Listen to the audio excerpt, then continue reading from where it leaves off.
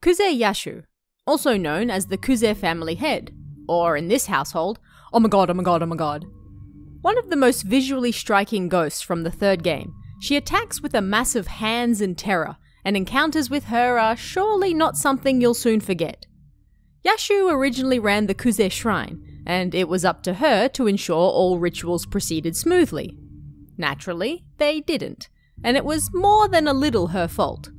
It was Yashuu murdering Kaname in front of Deika, now woken from her eternal slumber, that allowed the unleashing to occur.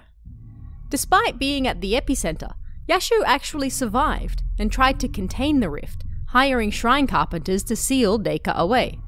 But in the end, everything they did only delayed the inevitable, and finally Yashuu succumbed as well, becoming a walking terror of limbs and fury that you certainly don't want to run into on a dark night in a dark mansion.